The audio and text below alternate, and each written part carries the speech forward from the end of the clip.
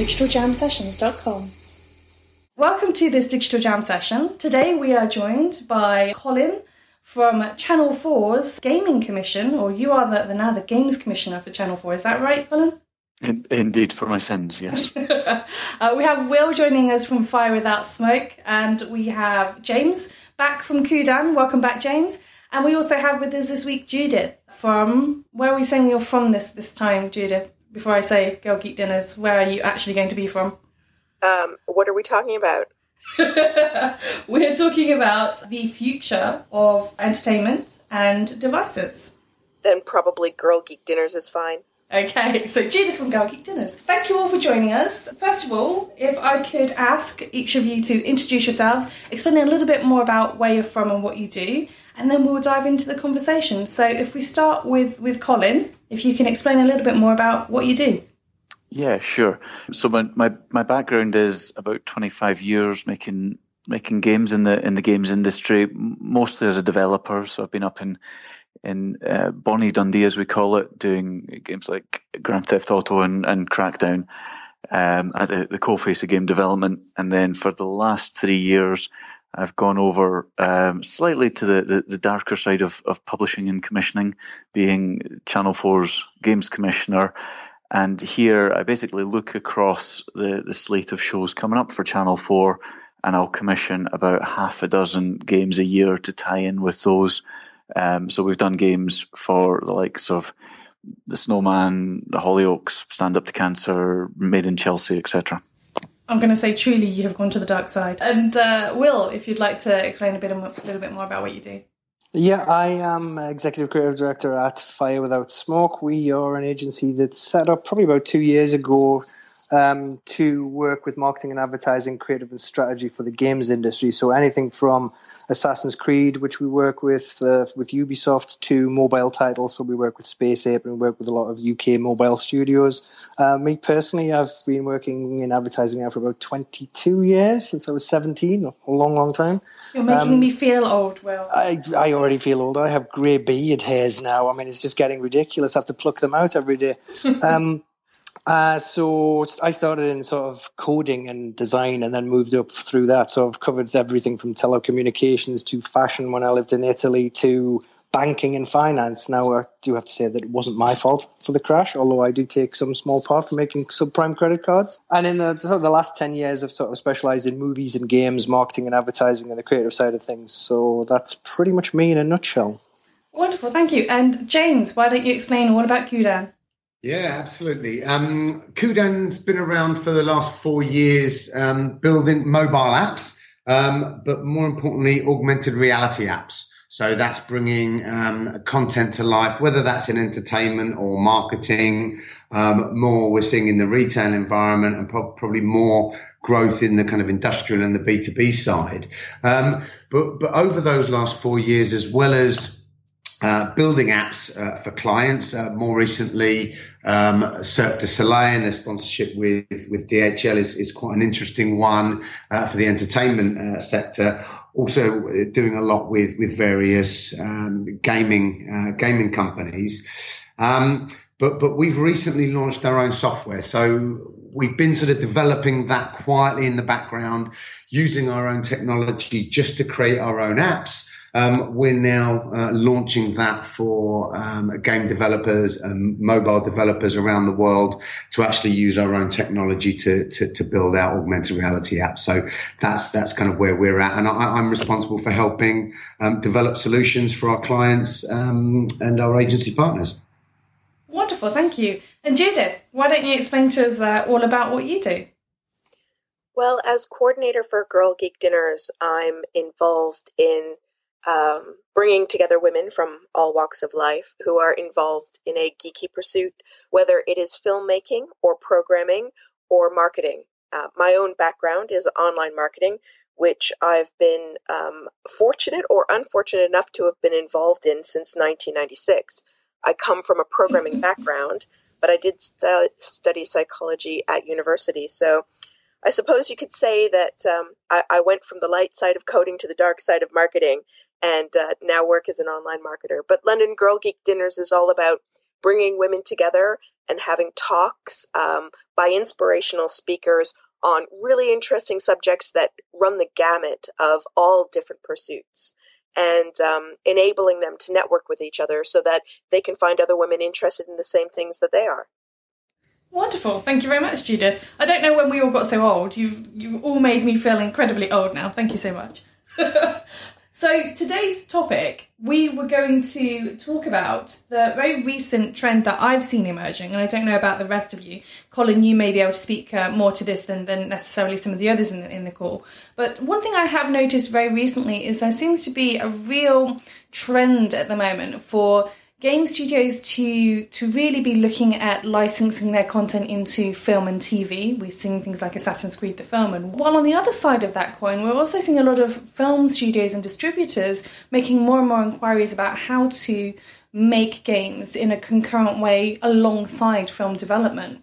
And it feels that the future of entertainment that we've been talking about for a while now, of this dissolving of lines and borders and really a deviceless form of entertainment, seems to be coming to the fore.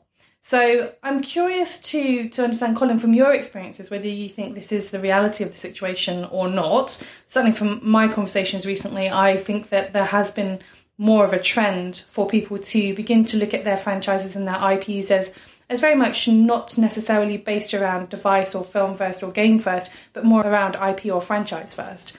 What would you say to that? I think it's definitely true. I think the only sort of proviso I would put on it is that I think most people are still thinking about particular platforms first. I think a game maker, with Assassin's Creed, they thought only about the game first, and it was only because the game was a success that they started to look at Hollywood. And certainly with Hollywood, I think the reverse is true. But it is really encouraging that we're seeing more crossover in both ways.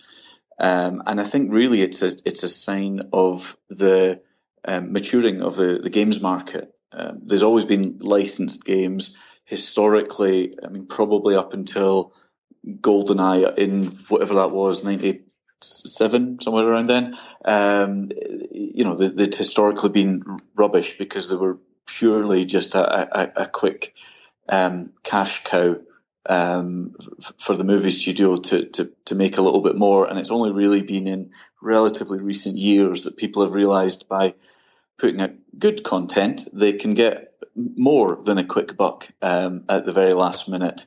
And certainly from my point of view at Channel 4, it's quite good to see that a lot of the broadcasters and TV companies and film companies they're always looking for new ideas. They're looking to see what's popular. So when you have such phenomenal success with so many games, the Assassin's Creeds, the Grand Theft Autos, the Minecrafts, the Angry Birds, it's only natural that they're looking for to build on those and take them in a different direction for with the Hollywood angle. So I think it's a good trend. I think certainly as long as people continue to put effort into making great content, then it will go from strength to strength. Wonderful. So, Will, I suppose you've probably seen a little bit more of this than some others because you're very much on the coal front with this. But I think for a long time now, we've been saying that there's this kind of natural trend towards games becoming more cinematic in the way that they tell their stories. And I think you're very much on the front line of that with some of the trailers that you've been doing. And on the same kind of flip side of that, television and cinema are trying to be more interactive with the way that they tell stories and the nature of ARG campaigns or integrated media campaigns. I'd love to hear your thoughts or your experiences in that area. Yeah, I think over the years, I think I think you're right. Basically, what you've had happen is you've had your Super Mario movies and you've had your Street Fighter movies and your Tekken movies but it was very much a oh, this is a big IP, let's make something that's very, very similar on the cinema side of things. But what you've got now is you've got devices that will actually allow you to access every bit of entertainment content, whether that's a PS4, an Xbox One, a Wii, a mobile phone, a tablet, a smart TV. It doesn't particularly make any difference what the device is. You can now access both gaming and entertainment content from those devices. So it became a sort of a natural conclusion, I think, that gaming and entertainment and movies and TV would start to merge together because of the device that you're actually viewing it on. I mean, games are indeed trying to get a lot more cinematic. I mean, if you take The Last of Us as an example, I mean, that's over 200 awards that it won, not just for sort of the game itself, but for the narrative, for the story. I mean, it was incredibly cinematic to play. You take sort of the Assassin's Creed, as was mentioned before, it became a franchise that was so beloved by fans, then the next step into making it into a movie seemed like an obvious sort of solution, whether that, you make it into a movie, you make it into an app, you make it into a game, you make it into an extension of that franchise. I think it's always been the same. When you have a good, solid franchise with great content, opening it up to a lot of diverse people across a lot of different media was always the best way to go. And now that you can get all that media on individual devices, I think it makes great sense. I can watch a movie on my PlayStation 4 and then I can flick straight into a game. Then I can pick up my tablet. I can have a second screen experience with both of those. It's sort of entertainment fun all around for everybody, really. I'm curious, James. We're talking about this notion that actually, as Will says, entertainment can happen anywhere now. It can happen on any device at any time. And from your perspective, with mobile development and the kind of advances that you've been playing with in terms of virtual reality and augmented reality, are you seeing any particular types of trends or behaviours emerging that really do kind of support this notion that actually nowadays people really don't care that they are looking at a small screen in order to access this content and these experiences? Yeah, I mean, I think so. I mean, I think, as was said before, the kind of second screen experience, whether that's to support a TV ad or just the fact that people are happy to, watch movies on tablets and smartphones. I mean, that's definitely the case. People are much more flexible in the devices that they use. I think where it starts to get interesting is looking at not just consumption of that content, but looking at it from a marketing perspective. We would, our view would tend to be how we can use the mobile device to kind of promote a particular, games title or a movie, rather than actually consumption. And where it gets interesting, we've spoken a lot before about augmented reality. One of the stumbling blocks for augmented reality is to come up with great content, to come up with content that people want to consume. I've said for a while now that the sorts of companies that have great content are the entertainment companies. Again, whether it's gaming, whether it's movies, whether it's TV. So we're starting to see now companies saying, we've got this content, we've got consumers, we want to reach them. How can we combine the two? How can we, develop loyalty by releasing and allowing people to unlock exclusive content? How can we promote, our video content? How can we make it come to life in a point of sale environment? So there's lots of things that are happening using that existing content, using mobile devices, using technology like AR to engage users with that content, and then hopefully go on to, for people to buy the product or to download the game or the film title. The interesting thing that you kind of touched on there was this notion that there is a very fine line here in terms of dedicated game content or something that has been created as a game or as a movie or as a TV series, something that was designed to be entertainment consumption versus content strategy. And this is one of those things that I think is beginning to kind of blur the line a little bit in terms of this notion of marketing strategy as content strategy and defining content because it has a marketing purpose. And I wonder from perhaps Judith's perspective on this, because I know that you've got some pretty significant kind of digital clients like Virgin that you work with, whether or not there is this emerging trend of actually commissioning by demand from a brand perspective, this content that actually would traditionally be commissioned by people like Colin, for example? I suppose there is that. Brands are becoming publishers. So they're looking for content and they need that content and they're pulling it from all over. So if we look at Virgin, for example, you can see that they're taking, for instance, their album covers and turning them into credit cards. You can see that they're taking content about businesses, for instance, their Virgin Startup brand, and turning that into content. So it's a natural next step that an entertainment title would be turned into a movie or into something else that is as lucrative as content for that brand. And it's happening not just at the ends of people like Virgin, but more, shall we say, traditional businesses are also looking at content to drive marketing. So it becomes a marketing imperative to find that engaging content that will bring people to a brand site instead of leaving them on somewhere like Facebook or Twitter. They want to bring them to the hub and get them engaging with everything. And if turning a video game into a movie will bring people somewhere, then you can guarantee that there's a board out there who's debating how many times they can reuse Angry Birds in a movie before it becomes too much. If I could just jump in on that, sorry, Tanya. Sure. It's interesting from my perspective that I see the same trend. I see a lot more brands getting involved and keen to get involved in games because they recognise the power. But the mistake so many are making is that they think a game's just a game. They seem to sit around and decide, we need a game. They commission someone. They don't think about what type of game. They don't think about what type of studio is going to be best suited to make that game.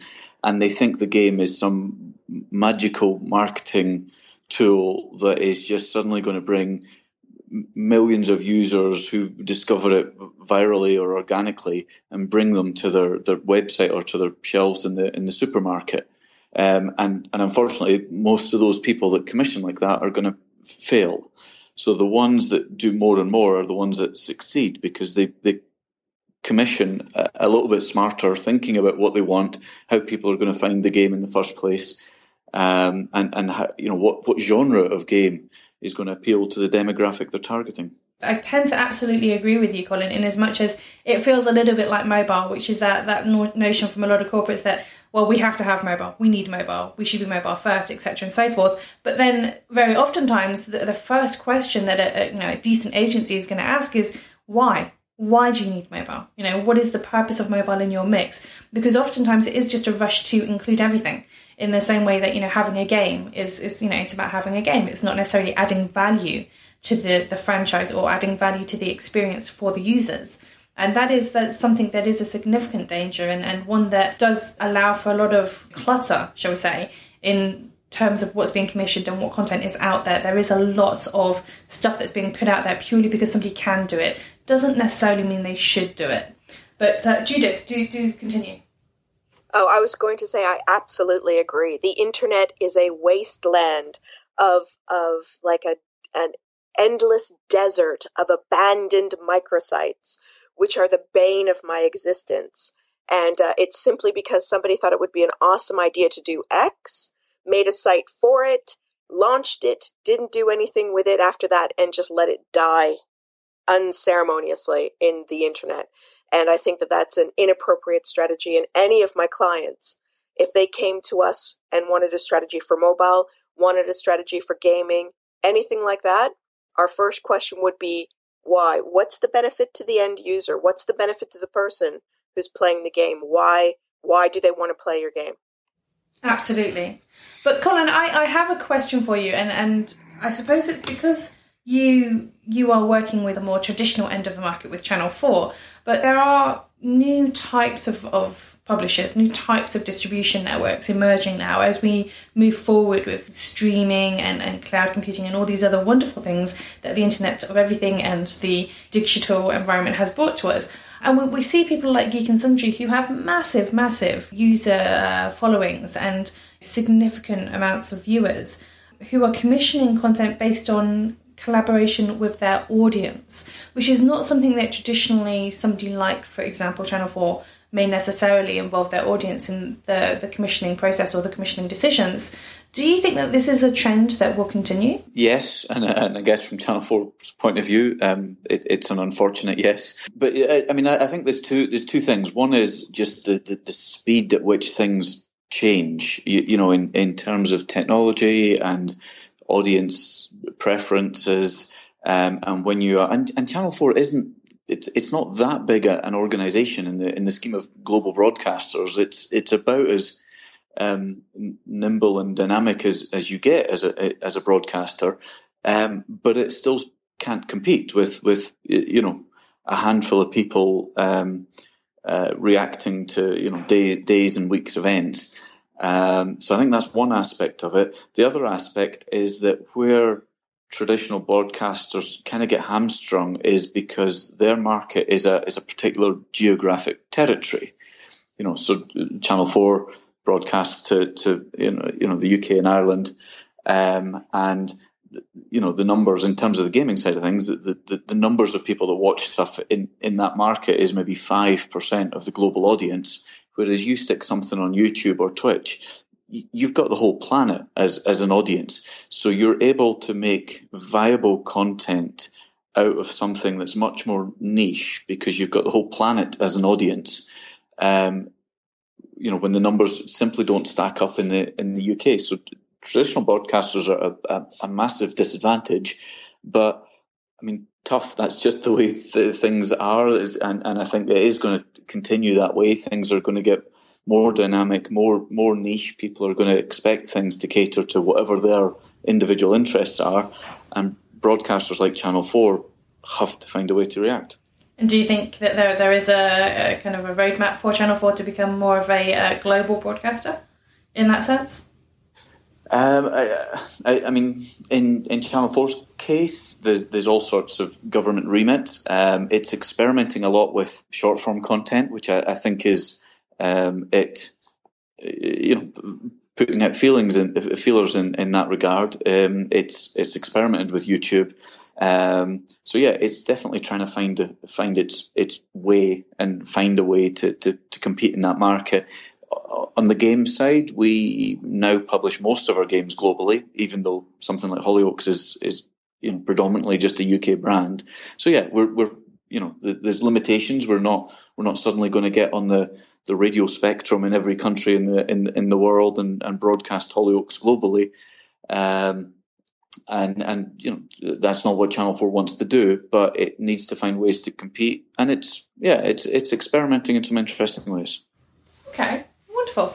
So, Will, I know that you guys work primarily with kind of more console games, and you've had a little bit of experience with some mobile gaming as well, but I'm interested to understand from you what you think the kind of next generation of gaming will be, because we've heard recently that there's been a lot of Hollywood support behind things like AR, and the virtual reality company out of LA have recently managed to nail down quite a few significant Hollywood names to support them.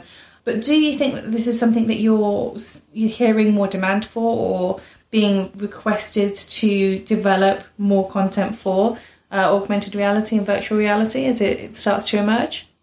Not at the moment, not at present. I mean, there's still a lot of buzz around, Oculus Rift and the AR and the VR headsets and everything. But I think the problem is because it's still effectively in development stage, not one has actually come out really for the market to really get their hands on and see what the consumer take-up of that kind of content is.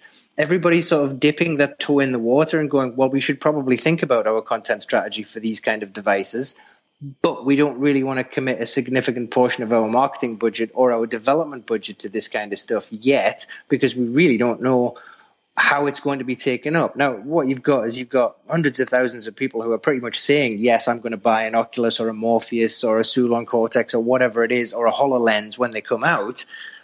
But these are kind of still bits of equipment that you play at them at consumer shows, and there's some games that are coming. We worked with the CCP guys on the Valkyrie, and we need this stuff to be actually out in the market to find out what the real uptake is before a lot of people in the market start going, yes, we're definitely going to put a lot of money behind this. Because, I mean, the development costs for games alone, I mean, if you look at Destiny, 500 million, it's a lot of money to then suddenly go, hey, let's try something with this new thing that hasn't actually come out in the market yet. It's a difficult sort of nail to put on. I mean, I'm sure it'll come when it becomes a lot more mainstream, but I think at the minute everybody's got it in the back of their mind, but they haven't really pushed forward with it yet. So, from your perspective, is there any difference to your mind of development for something like a Sudan Cortex or an Oculus Rift versus development for gear? Not strictly, I suppose. You still have to build an engine with a 360-degree experience. I mean, the only difficulty I would imagine is 3D spatial sound, to really immerse you in that. Now, if you're talking about filmmaking content, obviously there's going to be a very, very different way of shooting a live-action interactive piece than there is shooting a 3D engine piece, because with a 3D engine, you already have to create that 3D environment. It's a different way. I suppose it's almost like the same shift that filmmakers had when it moved from sort of 2D to 3D. There was a different way of thinking about stuff to actually make it work on the screen with the 3D lenses. This is almost a step further forward, because not only are you making it 3D, you have to make it actually immersively feel 3D. You have to be there, because if you're not there and it doesn't feel like you're there, then the experience is slightly lost on the individual that's actually viewing it. Very true. So one of the things that we do on our show is we ask all of our guests what they think the next significant development is in terms of technology or software or trends or behaviours that you think will significantly impact your market and your industry in the next 5 to 10 years. So I would start with Colin on this one. What do you think is going to be the most significant thing that will impact what's going on specifically for commissioning of games? What do you think will be the thing that has the impact for you? In general, I think that the couple of things that are coming that are inevitable, and we're seeing trends towards, are things like convenience, people wanting to play, the types of games that suit them on devices that are convenient to them. I think we're seeing more and more convergence. We've touched on that earlier, but even simple things like Clash of Clans. I like being able to play on my phone when I'm standing in a queue for my lunch, just to check on my local village. Whereas at night I'll play it on my iPad when I'm wanting to do battle with someone. So that convenience of converging across different devices, and I think we're also going to see a sort of destigmatization of games in general. Even now, when so many people are playing Candy Crush, there's still a stigma around games. There's a stigma around the word games. There's a stigma around people admitting that they play games. There's all these stats about 52% of the UK population plays games, but 52% wouldn't freely admit it in the street. But that will change.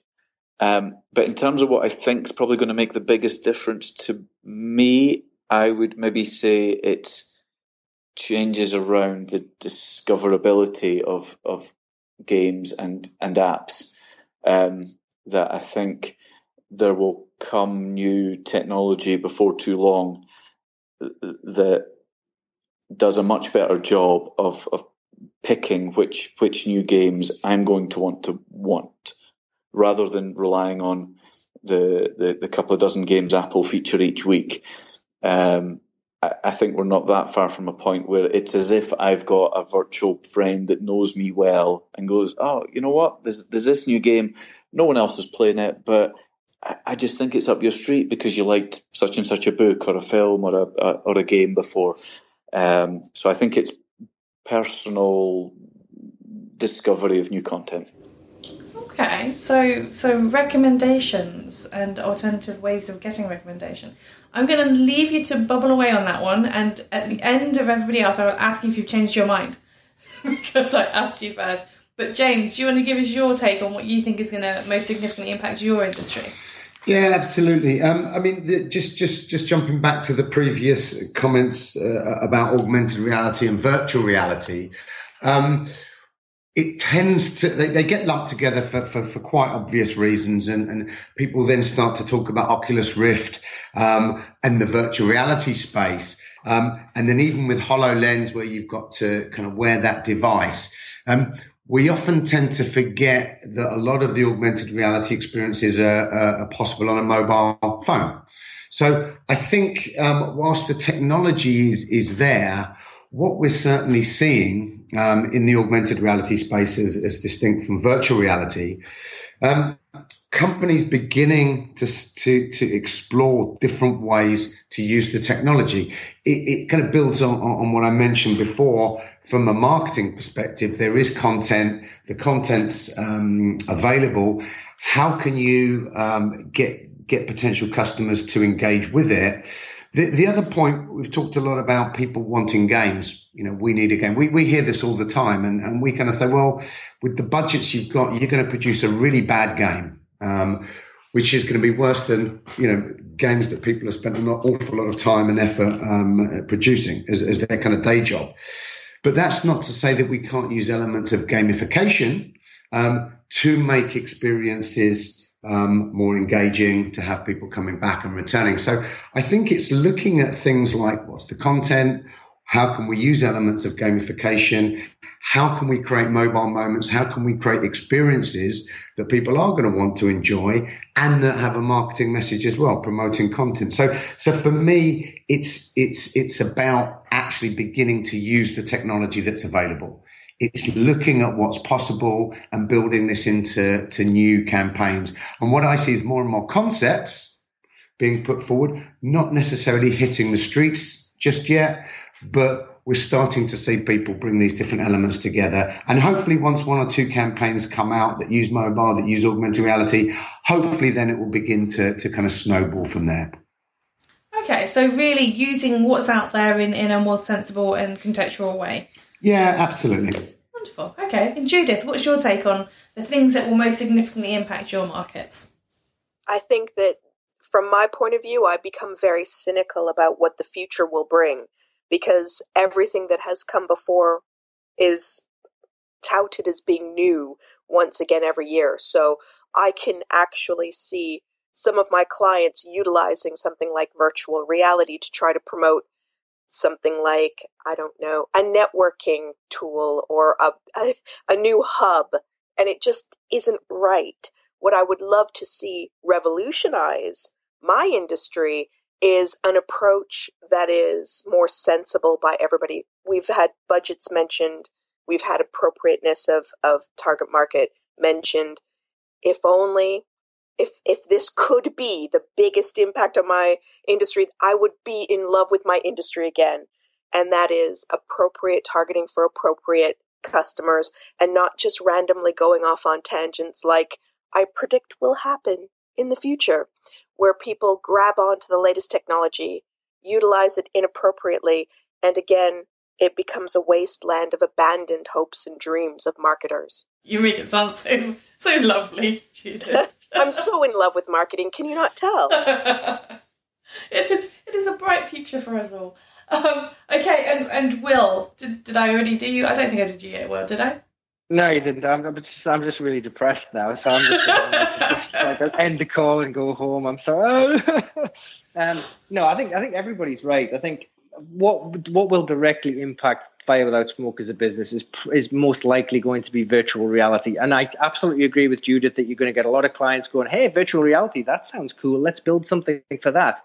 And it's going to be completely wrong. I mean, it's very similar to the way a lot of brands are using social media at the minute. It's just chucking stuff on there and thinking of it as another media channel. But I mean, I suppose because I work in the game space and the movie space, the crossover between those two within an actual experience like virtual reality is going to completely change. Because I know Colin said that a lot of people will not actually say they play games. And he's absolutely right. My wife will not admit that she actually plays Candy Crush on her phone, even though she's addicted to the damn thing. But when it comes to sort of virtual reality, pretty much everybody will actually stand up and go, oh yeah, I tried it. It was awesome. It made me feel a little bit sick, or it didn't make me feel a little bit sick.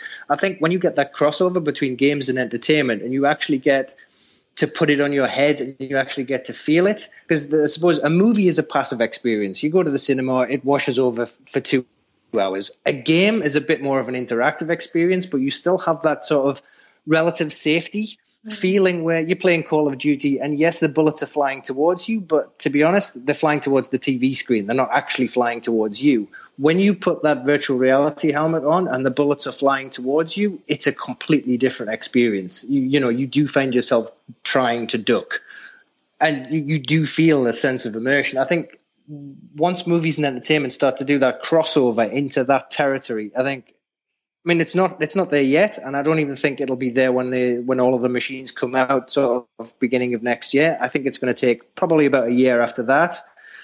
At that point, I think what you're going to have is emotionally immersive experiences that are going to change the landscape of both movies and games, especially in entertainment. But let me ask you this, Will, and I say this because I know you quite well. I'm going to throw this at you as a curveball. Are you going to embarrass me live on...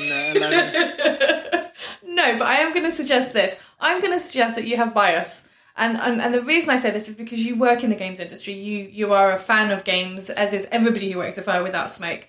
And no, I have to disagree. The Oculus actually makes me sick. Right. I have really quite bad nausea. So, I put it on and I've got it on for about 5 minutes. And I'm like, right, it's got to come off. Until they actually fix that, I'm not really going to be the kind of person who takes this up. But you're still thinking about it from a gamer's perspective. And what I was going to say is, from a mainstream perspective, there is still this sentiment that VR is still a geeky, nerdy thing that you have to put on your head. And people are going to be put off by that. And until you get rid of the device, until you get rid of the headsets, and you find a frictionless way of introducing virtual reality or immersiveness, it's not going to be something that people will universally accept. What would you say to that? No, I don't know. I disagree because, we are basically a bunch of geeks that sit there with the damn thing on our head for hours on end. Obviously not me, it makes me sick. But everybody we've had in the office that we've put it on, from accountants to lawyers to whoever who's come in, have pretty much said, oh my God, I've never seen anything like this. And it's a sort of strange sensation when you've got people who just don't play games and very rarely watch movies, and you dump this weird bit of plastic on their head. All of a sudden, they're like, oh, wow, is this what it's going to be like in the future? It's a very, very strange experience with those people who, you say, what was the last movie you watched? And they go, Star Wars. And you're kind of like, okay, so you don't watch movies and you don't play games, but I put this thing on your head and you turn into a completely different person. You go back to your childhood and go, but I remember games when I used to play Pong on the TV, and that's pretty much the last game someone actually played. Okay, fair enough. I will take that as your final answer on the issue, Mr. Cole. Do I get the Who Wants to Be a Millionaire sound? You passed. Yeah. Colin, I will let you have the very last say on this digital jam session. Are you sticking to your guns? Are you committed to your final answer? I think I am, and I'm going to take solace from the Judith's comments as well. I think we were sort of thinking along similar lines when she was talking about appropriate targeting, much as though she's fearful it's not going to happen as much as she would like.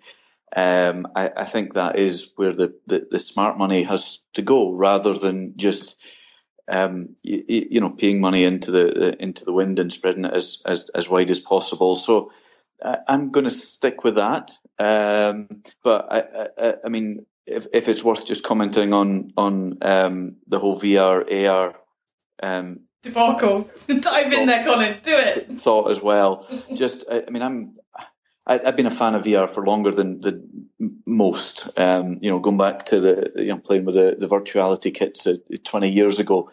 But I think we're still much further away from something that's mass market than most people think. I think that that reticence to put on that headset it is much bigger than people inside the games industry think, and it's going to take something that as you suggest removes a lot of the hardware before it can become mainstream. Mm-hmm. And it's probably AR rather than VR if I'm honest. But one of the things that reminds me that it is just a matter of when, not if, when VR/AR becomes massive, is the fact that there's now a trend on YouTube of watching people's reactions to playing something in VR. The fact that you can sit there and watch someone hilariously jump out their skin when they're playing a horror game with an Oculus headset on, the fact that in itself is entertainment tells me that VR is going to be massive. It is just a matter of time. Interesting. Well, thank you very much for everybody's time today. Before I let you all go, what I will ask you to do is very, very quickly let us know your Twitter handle, your URL, or whichever other way you would like for folk to be able to contact you, starting with James. Yeah, our website is probably the best place to go and find out about what we're up to and try some of our apps. That's www.kudan.eu, and Kudan is spelled Kudan. Thank you. And Judith? The best place to find London Girl Geek Dinners is at London GGD on Twitter. So London Girl Geek Dinners, just shorten the Girl Geek Dinners. That's probably the best place to find out about London Girl Geek Dinners. Of course, you can contact me directly by using my name on Twitter, Judith Lewis. Thank you. And Will? Best way to get us is www.firewithoutsmoke.com. And Colin?